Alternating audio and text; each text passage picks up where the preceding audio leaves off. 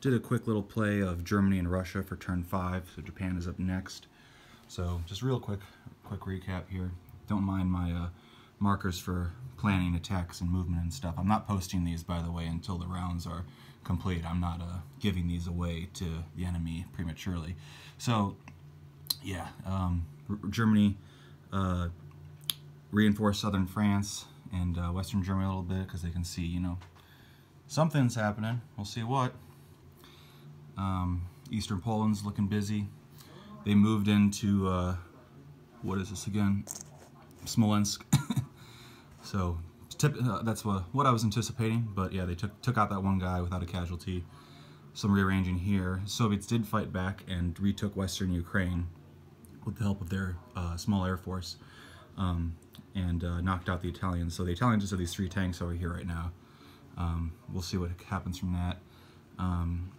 Yeah, looking pretty promising.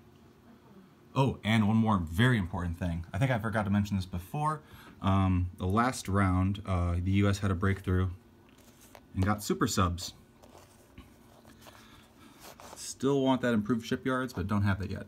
And this turn, the technology chip that Russia bought at the very beginning of the game finally pulled through, and they have increased factory production, which could not have come at a more perfect time for them. So now they only have to pay half as much to repair damage on their factory. So paying one IPC repairs 2 damage as opposed to 1 per 1, and they can produce more units. I think like 12 instead of 10. So yeah, they were able to stock up there and have to pay minimal for damage. Couldn't have come at a more perfect time. And then the economy for everybody, it's looking like this. Should be like that. Yeah. All right, looking good. All right, let's see what Japan does.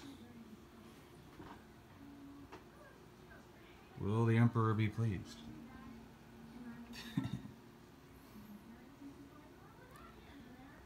All right, we'll see. Japan.